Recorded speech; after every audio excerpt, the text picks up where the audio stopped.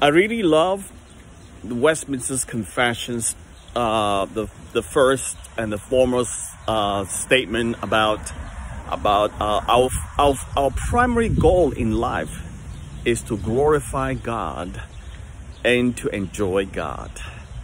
I really love the fact that these two goes together. I'm from a background where church planting is the mission that drives us, missionary church, church planting church. What is your vision?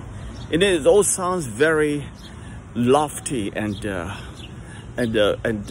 high goal minded, pure and all this good stuff. And it becomes inevitably very task oriented. My problem is that when people are driven, which is good, there's a reason to wake up in the morning. There's a reason to do what they're called to do. There's a reason that keep pumping it. That is called a vision. What is your vision as a church? We find it in the church website a lot, and continually they tell us what to do, and sort of in a broad big picture tells us what is our goal. What is our goal in our mission, in our church, etc. However, that has to be precisely nuanced much more with glorify God and to enjoy God. All right, when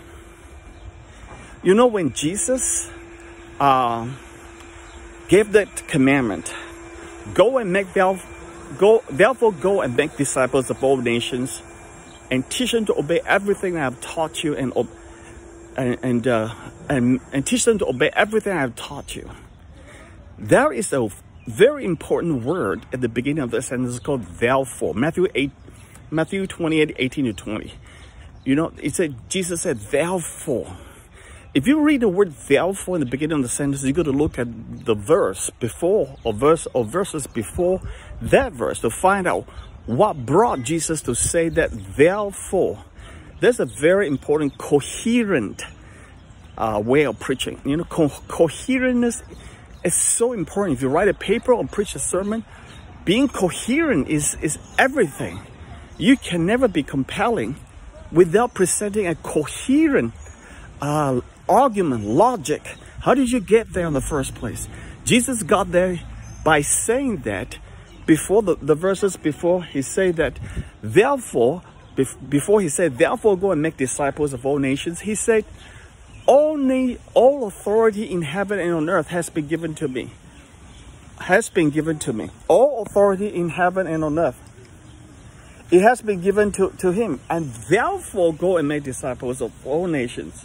You see, the therefore go and make disciples of all nations happens only after Jesus said, all authority has been given to me on earth and in heaven. Now, that all authority has been given to Jesus on earth and in heaven comes after Jesus has resurrected from his dead.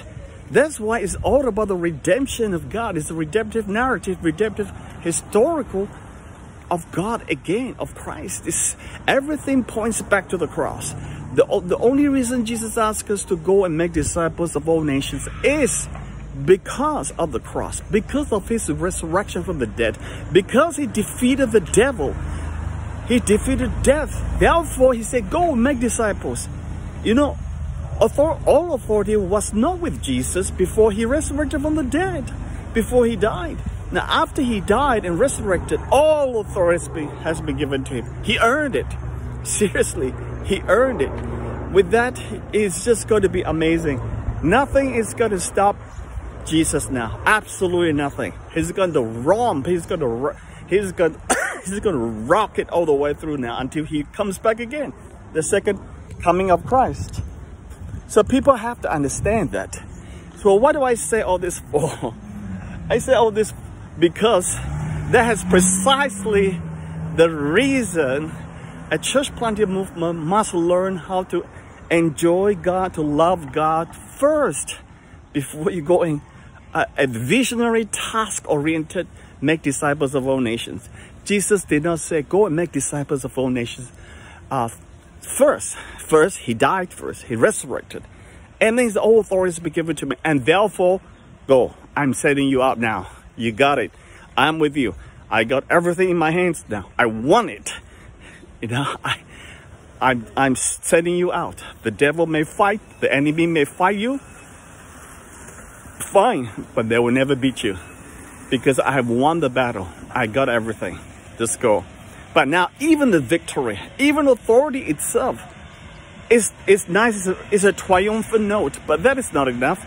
Because that doesn't work on the operation of just one aspect of it, which is what we call the triumphant note. Because we will also want to have the enjoyment note.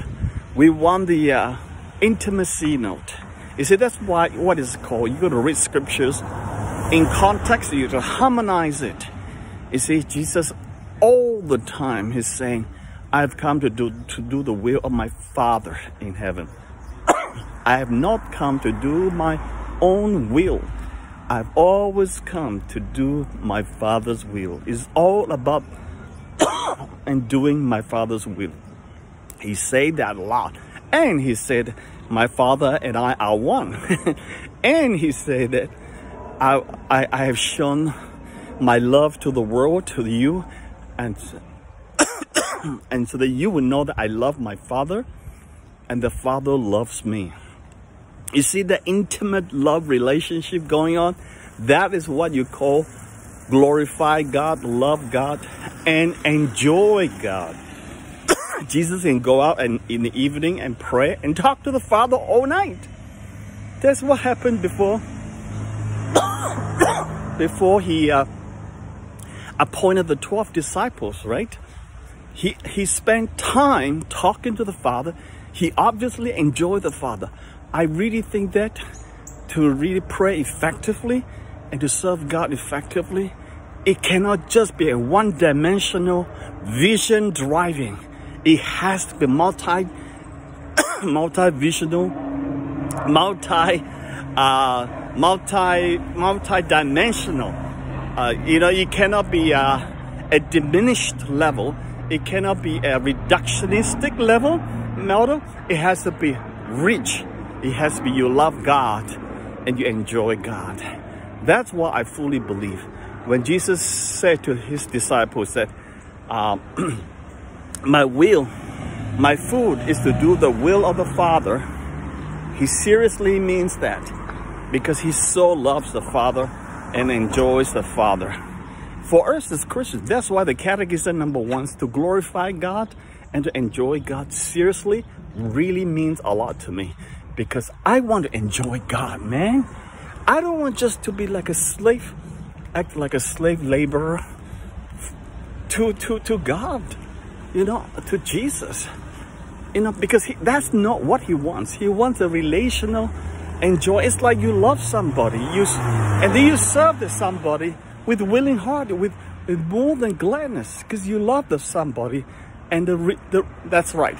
The relational part of the Great Commission is missing in a lot of church planting movements, okay, or any church that emphasizes on that.